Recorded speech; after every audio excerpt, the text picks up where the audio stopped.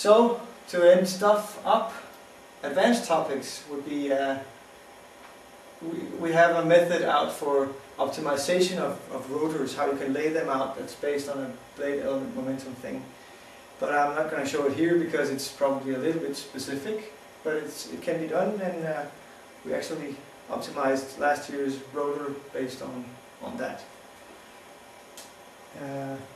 And you can get, I mean, I'm fond of tricky things. So if you do that, where you generate power somewhere in the system, well, let's say take the wind turbine car case, generate power in the air.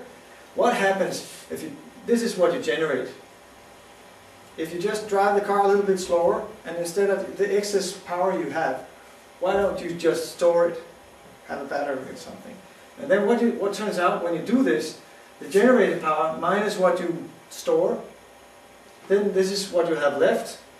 Use transmission, that should be equal to what you can use on the wheels to propel yourself against the wind.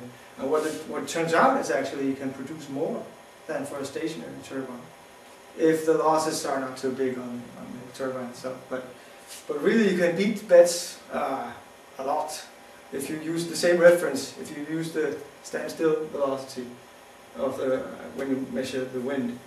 And I thought a little bit about that. In fact, you can make the production go to infinity. And that's kind of tricky. And say, how is that possible? Well, the short answer to this is actually you're taking energy out of a much longer stream tube. So, so this is what happens. But it's probably not, we will probably not see wind turbines on skates. I did a computation on that, and I mean, if you do it really nicely, you can get 8% more than a conventional turbine. I think it would be more than 8% more expensive. Dangerous in that. You have to asphalt the whole world or something. So it's not good. Advanced topics. This shroud, we had, if you remember the wind car, there was this circular wing around the rotor. And this is not easy. This is some of the tricky stuff. And what it does is it's increasing mass flow. And that's good for you when you have a wind turbine car. But it's a very complex interaction, and I'll give references for two guys who did work on that for wind turbine car related stuff. But the things they are really not treating as tip effects is really, really tricky, and it's almost like a religion, this tip effects in wind energy. So there's a lot of unsolved things if we want to make these cars go fast. And people are always asking, so okay, so now you make this this fun theory, and you can do computations on stuff that we will never make money of. Can't you make up, can you use it for anything? And I thought about why not putting a wind turbine in a super tank? But actually also there, it's like this power out case. Due to the low efficiency of the rest of the system, it's probably not going to do you any good to have extra drag on the supertanker. What is a good idea though, is if you have a huge propeller in the air, so when you go along with the wind, instead of pushing the water, you push the air. There you can win a lot. You could win, I did some estimates, I can't remember the numbers, but you could win a lot by doing so. But probably the cost of the supertanker would be even bigger. But this is one thing I'm mentioning when people ask for, well, could it be used for anything in the real world? Yeah, maybe, but people probably already thought about that. So, references for those who think things like that is fun. There's a paper we wrote for EVEC 2009.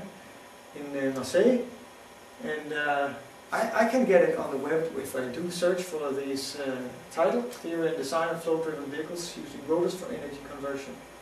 But I got email from other people who can't get it, and then I'm risking my neck here, but I'm saying email me if you can't get it.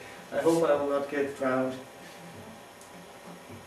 Other interesting material, I am completing a much more heavy report with all kinds of different funny results and mind benders in it related to this thing. And this is a our report, which I now promised to have done within 2009. So now I've set myself a deadline. The paper I was talking about in the beginning, Andrew Bauer, Faster Than the Wind, is actually pretty interesting. And I was not aware of this when I did that report, the beginning of that report and this thing, but it's actually saying the same thing that I'm saying. So that's a bummer he got there first. But there's additional stuff in this report, the design of the rotor.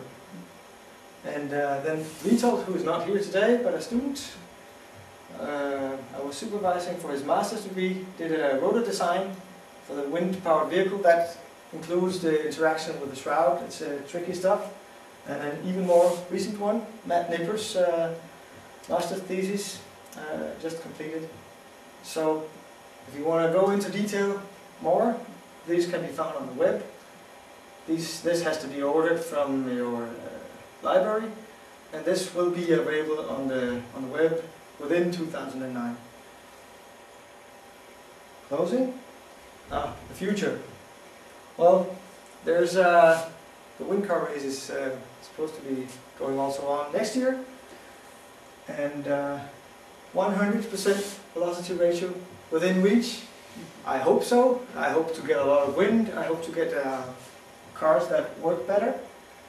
And there's an added carrot, is this Leo Maquis prize that ECN made available for the first wind-during car faster than the wind speed in the headwind direction.